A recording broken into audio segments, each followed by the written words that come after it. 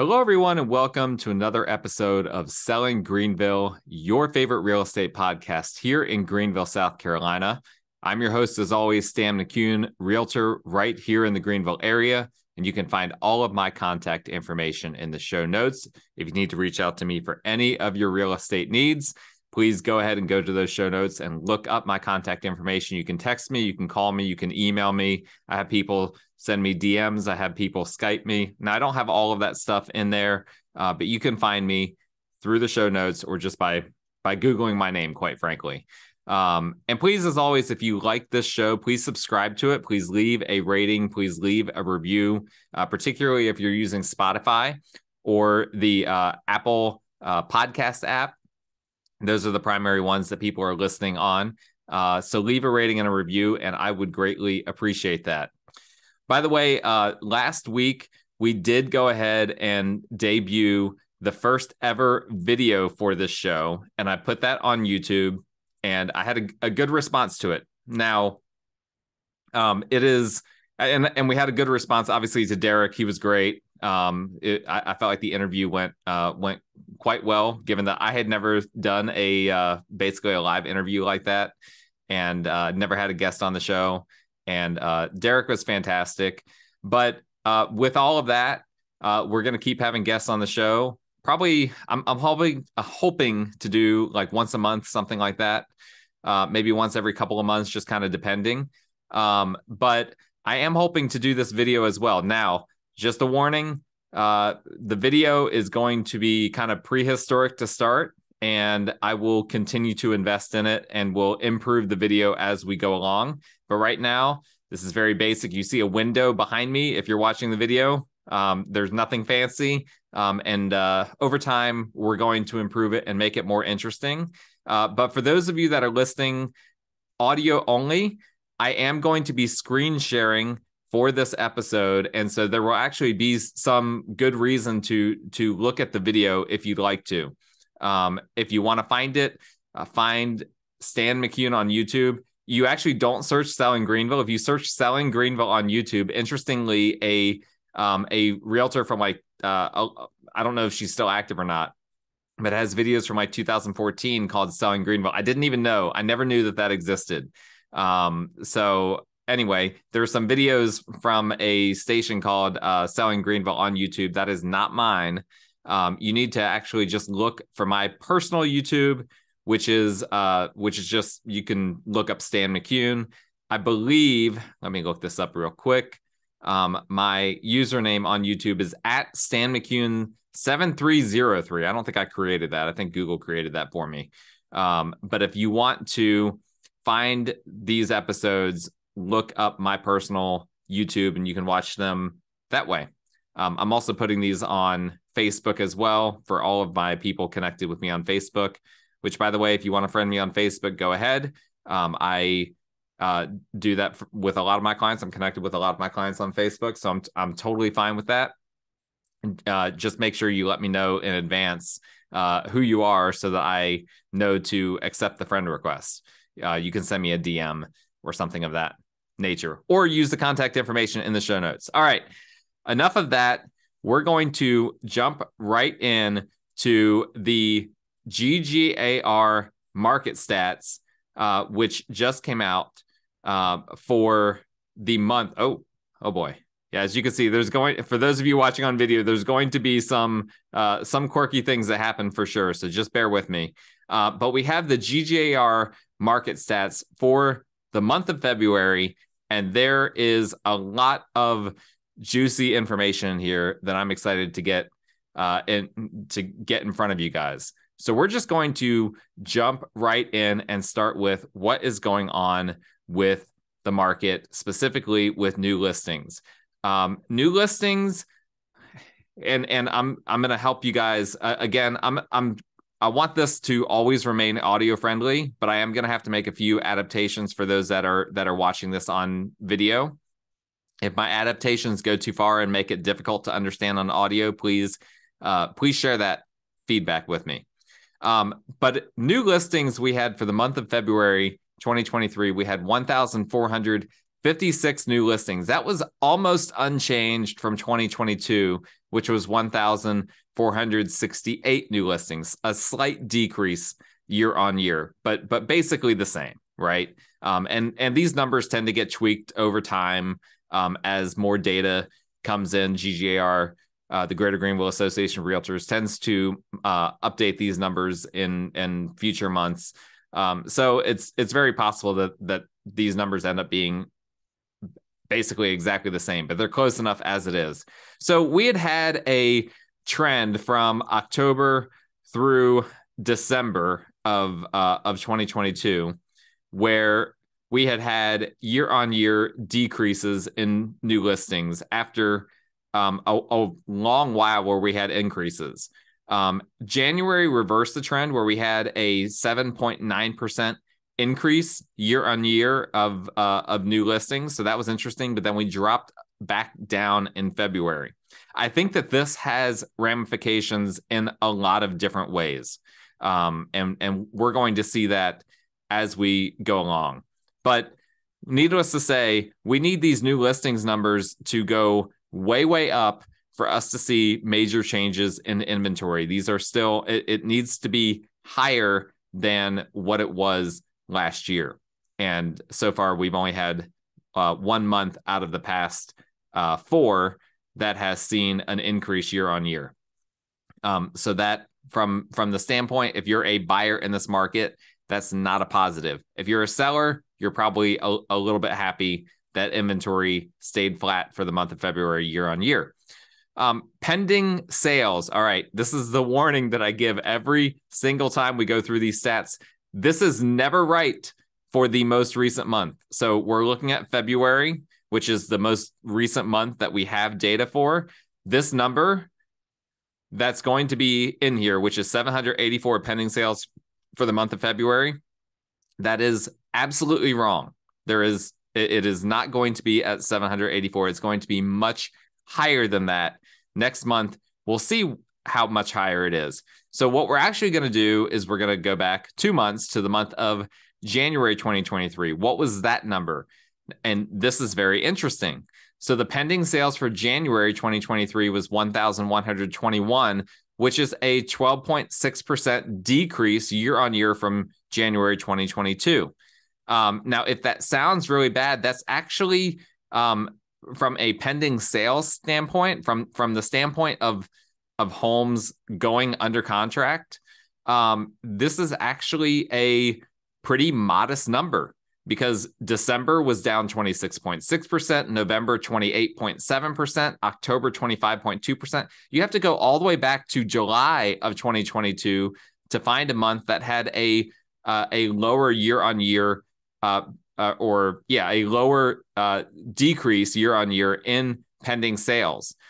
So what that tells me is we're starting, at least we started to see at the beginning of this year, the market kind of resemble a little bit more of what 2022 looked like. At least the start of 2023 resembled in a lot of ways the start of 2022. Now, I don't want to draw any major conclusions from that because everything is different versus the start of 2022. But it was interesting that after 3 straight months of declines in the 25 to 30% range year on year, we dropped down in January to only a 12.6% decline in pending sales. I've been saying that I feel like absent a major recession or a major war or something like that, I think we're going to have a strong year, particularly a strong spring and summer season here in the Greenville market. And at least based on the pending sales numbers, and we'll obviously start looking at some other numbers, that would start to validate my belief. This February number, 784, that's going to be way off. That's simply not going to be accurate. And I'm going to pull something up to and apologize for my video, those that looking at this on YouTube, because again, I have no idea what I'm doing here. We're figuring this all out together. So I want to go back to February's pending sales. So in February, it said that January's numbers were 741. And then that ended up getting revised once they came out with the numbers for this most recent month. They revised January from 741 to 1,121. So that's a massive increase and a massive correction on pending sales. So this is what I'm talking about. So this number for February, 784, this is probably going to be corrected to around like 1,200.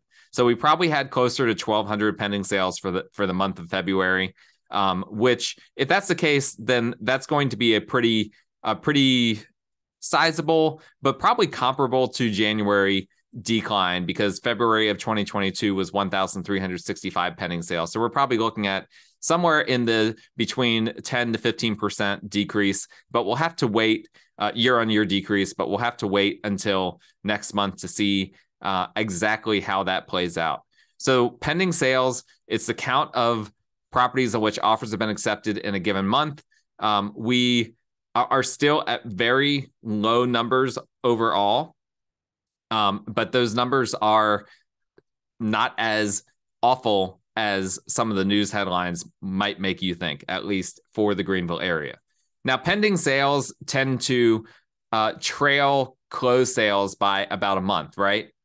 A month to 2 months. So if you have a really strong pending sales month, then the next 1 to 2 months, that will be reflected in the closed sales data.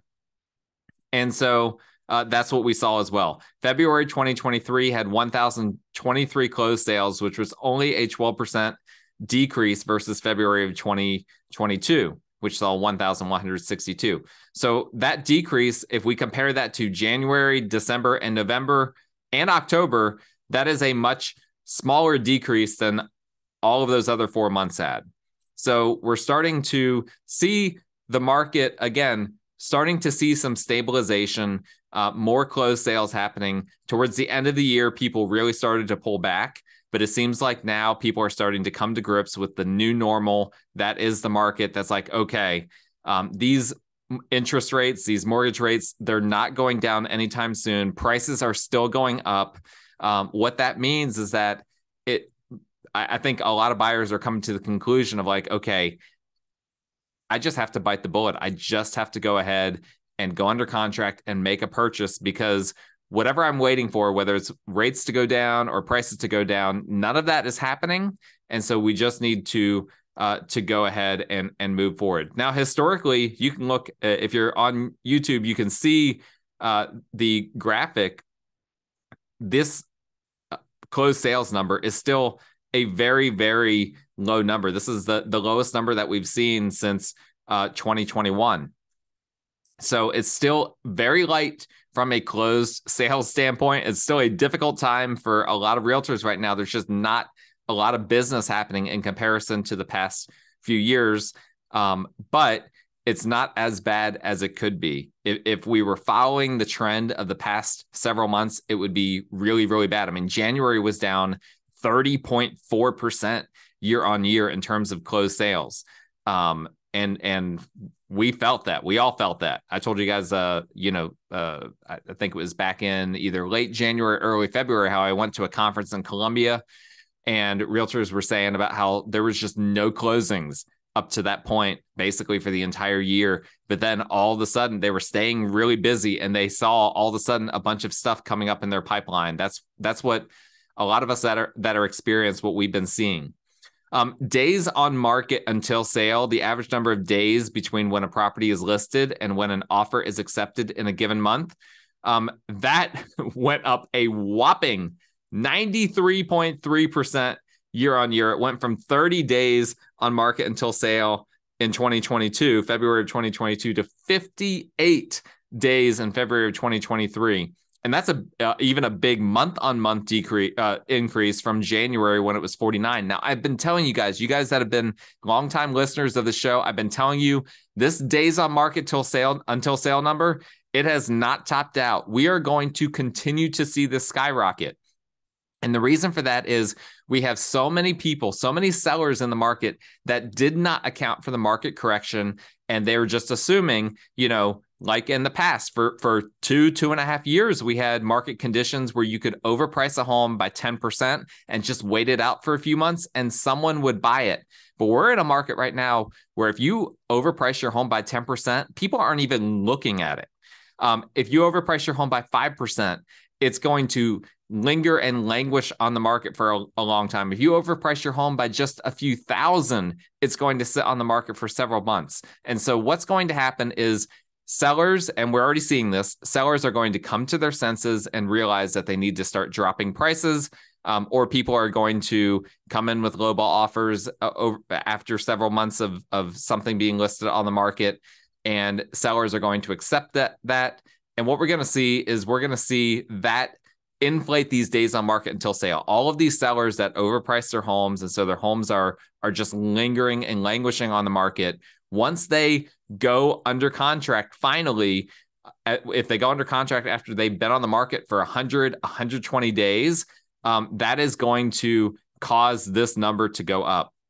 Now, pre-pandemic, this number was, it would sometimes go up above 60, in the months and years just kind of following the pandemic, but usually it was in the more in the mid 50s range. So we're already seeing this number surpass what it was pre-pandemic, being at 58. And I think it's going to keep going up. I think we're going to probably see it go at least into the 70s at some point. But that doesn't mean that you should expect, if you list your home, to have to wait for 2.5 months for it to go under contract. That is only if you do not list your home correctly. Either it's not marketed correctly or it's overpriced. Those are the only reasons why it should. And I should hedge one other thing. If you have a home with really unique features, for instance, a very, very, unique $2.5 million, luxury home, obviously those take longer to sell. And that's just kind of the way it always has been. But if you have, a standard $350,000 home, Riverside School District in Greer or Five Forks or whatever, it should not be taking more than a few weeks at the most to go under contract if it was priced correctly and marketed correctly. So that's just something to keep in mind. Median sales price. All right, this is the juiciest thing that we have on here. We have our first in a very, very long time, our first year-on-year decline in the median sales price.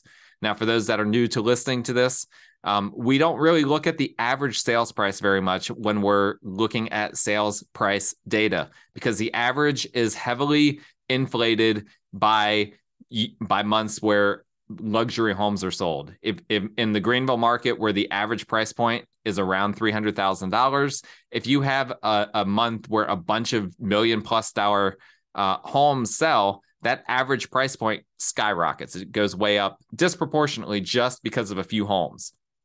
So we look at the median, which is the middle number in a sequence of numbers, and that really kind of gives us a better idea of what's happening in the market. And so we had it GGAR shows as a 0% increase or decrease, but in reality, it was a slight decrease. It went from 290,000 in February. Sorry, it was a slight increase. I've been saying decrease. It was a slight increase from 289,900 in February 2022. It went up only $100 to 290,000. Now that is a juicy stat, right? Because we've been seeing, obviously, when the market was crazy, we would see routinely median sales price increases of 20% or more. This year, and the past 6 months, we hadn't seen anything less than 2.4%, which was December of 2022. Last month, it bounced back up to 6.5%. Year-on-year increase for January. This month, only $100 increase year-on-year, which is essentially a 0% increase year-on-year. Now, I've been saying this again the entire year so far we've been doing this show, that I've been watching this number very closely to see if it goes below 285,000, because that would tell me if we had a greater than seasonal decrease. So normally what happens is we see normally every year a peak in the median sales price during the summer, and then it comes back down during the fall and winter season, and then it goes back up during the spring and summer season. That is the seasonality of the market. If you're looking on YouTube, you can see this happen. 2021 was an anomaly where it peaked towards the end of the year, and 2020 as well. But you look at every other year, there is a peak in the summer, in the spring or summer. And that is the way it always does. And then it falls back down, and then it comes back up. And the peak from the successive summer. So what we should see is we should see the peak for this summer, for this spring or summer. It should be higher than the peak that we had in 2022, or else we are seeing prices decline. But what I'm looking at in real time is, and what I've been telling you guys is, I've been looking for the median sales price. Is it going to go below 285,000? That's the number that I have determined from all of the data that I've looked at for the Greenville market. That would mean that we are experiencing a greater than normal, a greater than seasonal decrease in prices. That would constitute an actual prices going down, actually decreasing based on what I think. So we're very close to that, okay? Because this is the lowest number, this $290,000 number. This is the lowest number that we've seen in a year, or close to a year. So we'll have to keep track of that. We'll have to see what happens in March. I'm very curious to see. My hunch is that this number is going to come back up in the month of March. I don't think we're going to see it go below 290,000, because there's a lot of activity in the pipeline. We've seen those pending sales numbers are stronger than perhaps many thought they would be. And I think that that's going to continue to bolster prices going up. And inventory is not going up to the extent that most thought it would. Now, I've been saying for a long time, I think inventory is going to stay fairly low. And that's exactly what we're seeing. So I think all the dynamics, this may very well be the bottom for the year, this 290,000. But if it's not the bottom, if we see it go down in March, then that tells you that we're actually seeing a bit of a housing recession. That said, I do not personally believe that that's what's going to happen, but we'll certainly keep track of that. The average for February was up 1.3% year on year. Again, we're not going to talk about that, but you can, if you're on YouTube, you can see that chart. The percent of list price received. This is the percentage found when dividing a property sales price by its most recent list price. So this does not account for price drops. Always keep that in mind. A listing could have dropped its price and then gone under contract. This data does not account for that. It takes the most recent list price and then takes the average for all properties sold in a given month, not accounting for seller concessions. For instance, when a seller pays for the buyer's closing costs. And so you divide these two numbers, and that gives you the percent of list price received. The most recent sales price, the most recent list price divided by dividing a property sales price by its most recent list price, and then taking the average for all properties sold in a given month. All right. So we've kind of seen this level out. And, obviously we had that insane stretch for what felt like forever, where the percent of list price received was over 100%. Not only was it over 100%, not only was on average sellers getting more than what they listed their homes for, they also weren't having to pay for any buyer closing costs. It was insane. In August of last year, we finally saw that number dip below 100%.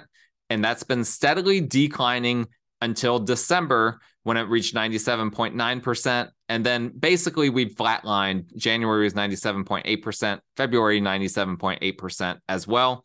Those are both 2.3% decreases year on year. So we may have seen the bottom of list price received. And this is, in my opinion, a pretty healthy number, 97.8%.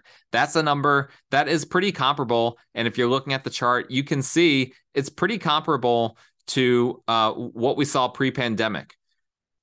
What people were used to for really a long time has been for that number to be around 98%.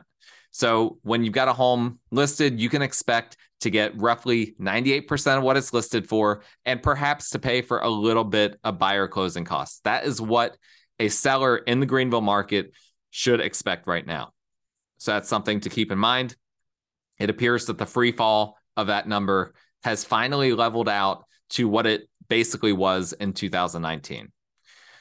The Housing Affordability Index, I'm not going to spend a lot of time on this, but this is essentially, I'm just going to read it. An index of 120 means the median household income is 120% of what is necessary to qualify for the median priced home under prevailing interest rates. A higher number means greater affordability. So we like to see this number at or above 100 because that means that the median household can afford the median priced home. It's been below that number basically since 2021, essentially. Now, this is a positive, though. It finally popped back up a little bit month on month. January was at 79, January of this year. And then for February, it popped back up to 82. And that's in spite of the interest rates being as crazy as they are. Now, what's funny is last week for the interview with Derek, we had interviewed that, as Derek pointed out at the end of the interview, on International Women's Day, which was before Silicon Valley Bank and a bunch of other banks failed and ended up having to be basically bailed out. Well, that has had, and by the way, that was very frustrating for me that it was like, oh, I feel like we need to record this podcast all over again. We didn't. And hopefully you guys were understanding of the fact that that we had no control. Nobody anticipated that happening. But nonetheless, the bank's failing has had a really a profound impact on a lot of things. And one of those things is that mortgage rates have come down a little bit since that time. At least that's what I have seen on a few different indexes.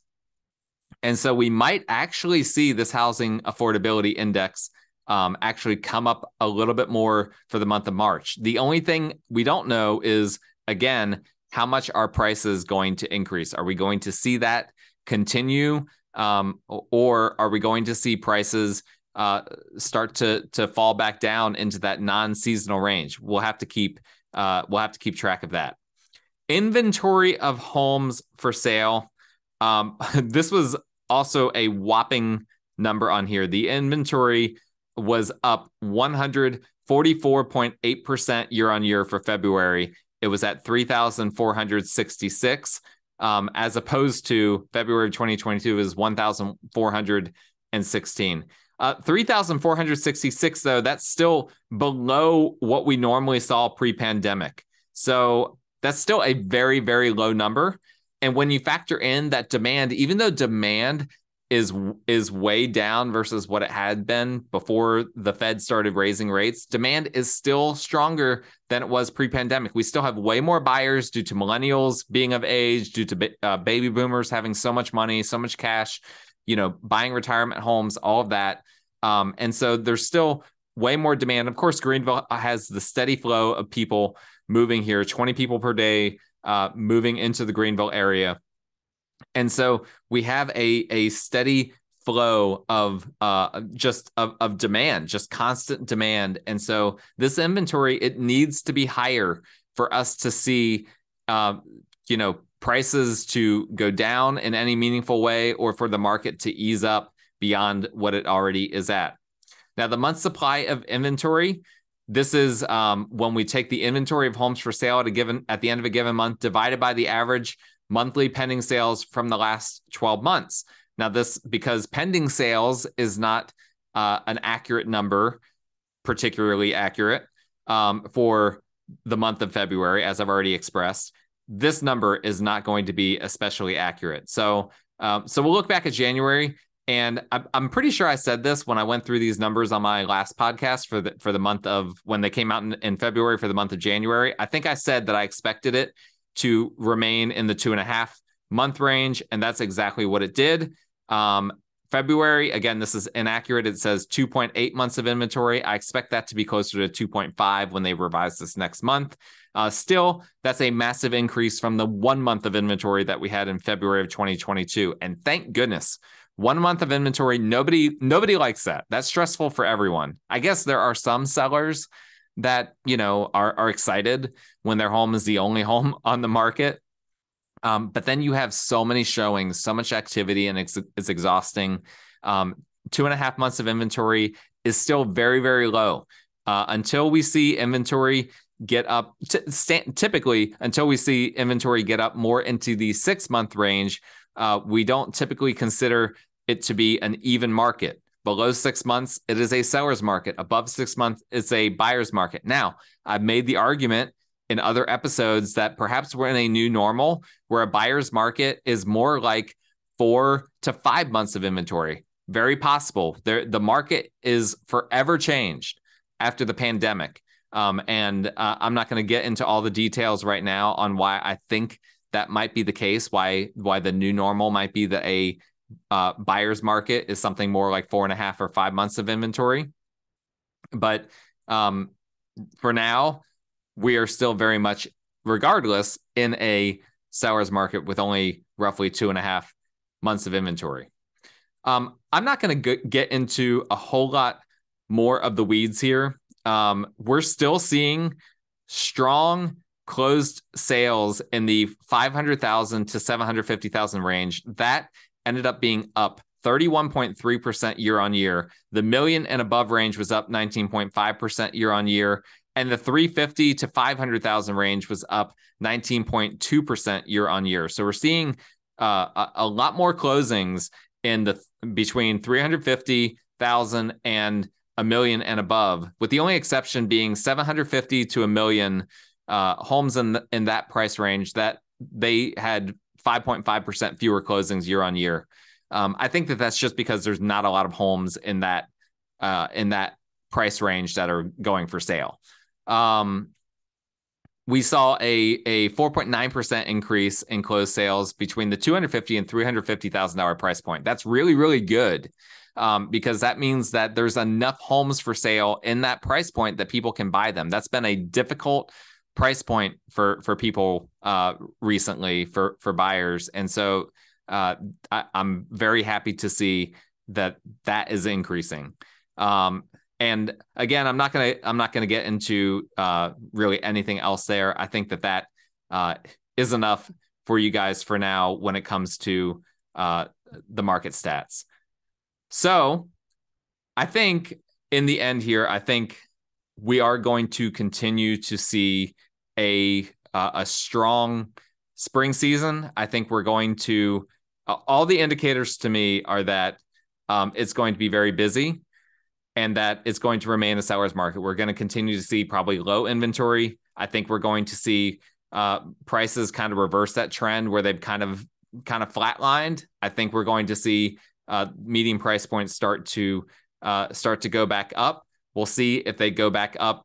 If, like I said, if the peak of this year surpasses the peak of last year, my hunch is that it probably will, but I think there is a good chance that it doesn't. I mean, I would say there's probably a 30 to 40% chance that it doesn't. And if it doesn't, then we'll know that the market kind of recessed a little bit, largely due to just the mortgage rates and all that happened with that. But everything to me, I guess the positives from what I've seen is that things are kind of stabilizing. We're starting to get a sense of, okay, here is where the market is. I think that sellers are starting to get more comfortable. I think buyers are starting to get more comfortable. People are starting to learn what this new dance looks like. And that's helpful in a variety of ways for everyone, but it makes it easier for me. We're starting to have real estate norms again, where, sellers are finally starting to understand, okay, I can't just price this fixer upper home for top of the market. We're starting to see fixer uppers come in, for $80,000, $90,000. We haven't seen that in a long time. People were listing fixer uppers for $120,000, $130,000. And in some instances, they were getting that. So that market has been really hit hard. And that market in particular has, if anything, has caused that median price point to start to drop. It's that people are no longer willing to take big risks on fixer upper homes. They're wanting to see a big discount if a home is a fixer upper, and that's good. That is healthy. That's what we want to see in the market. And so this is something that we'll obviously continue to track. It'll be another month before we see the numbers for March, but the numbers for February had a lot of interesting tidbits for us. And I hope that you found that interesting. I appreciate you guys listening. As always, my contact information is in the show notes. You can listen to this on whatever podcast app you want, or you can watch it on YouTube for now.